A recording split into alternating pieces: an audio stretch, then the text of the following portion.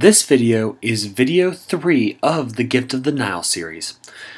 In this video, we're going to be talking about the Egyptian writing systems. Now, the Egyptian writing systems are some of the most recognized writing forms in the world, and we're going to be discussing that today.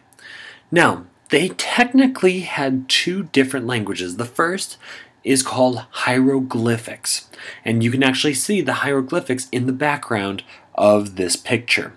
Hieroglyphics are logograms, meaning that they use pictures to tell stories or to represent the image or idea they're trying to get across.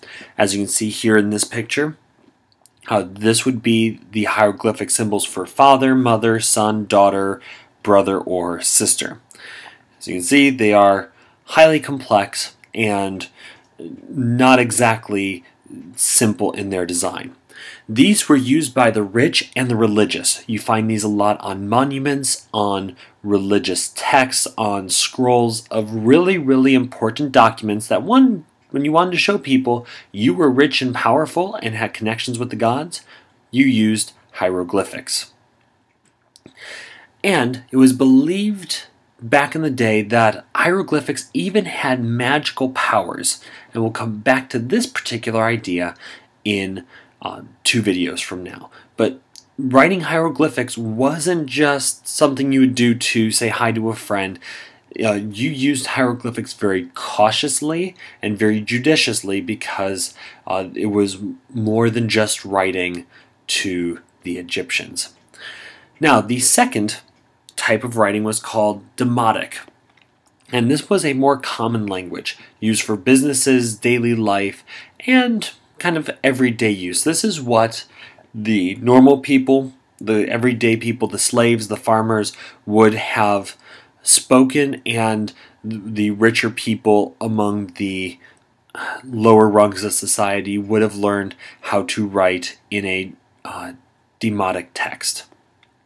Now, what did they write on? They invented something called papyrus. Now, the term papyrus actually refers to the papyrus plant that is used to make the scrolls. To the right, you see a picture of the papyrus plant that is found in vast quantities along the Nile River. And what they would do is they would take this plant, pluck it from the Nile, strip the outer casings, and then lay the strips of papyrus in a crisscross pattern, and then basically beat it with a hammer down into form, and then allow it to dry out in the hot sun brought to you by the Sahara Desert. So this papyrus is what they used for their scrolls, for their businesses, and they had a large abundance of this. Now, we're very fortunate because thanks to Egypt's hot, dry climate and lack of moisture in the air, a lot of papyrus scrolls have lasted these thousands of years for us to see perfectly preserved because of the hot and dry nature of the environment did not corrode or destroy the documents like we've had problems with in other ancient cultures. Now, how do we know what all these things mean? Well, there's this stone that we came across called Rosetta Stone. This was a stone that had messages written in Greek, Demotic, and hieroglyphics dating back to around 196 BC. Now, this stone was found in a town that gets translated modern day into Rosetta. And this stone was lost in time, was found buried somewhere, or got buried somewhere, and then was found by the French in 1799, and by the 1820s they had uncovered what hieroglyphics meant. They were able to use the Greek to figure out the Demotic, and then the ancient Greek to figure out what the hieroglyphics meant.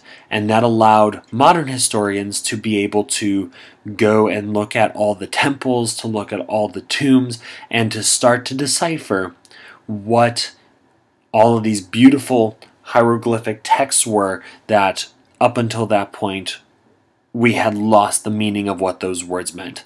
With the fall of Egypt to Rome and with the ceasing of the use of the Egyptian temples, the knowledge of hieroglyphics was lost until Rosetta Stone, and we were able to once again decipher what those words meant.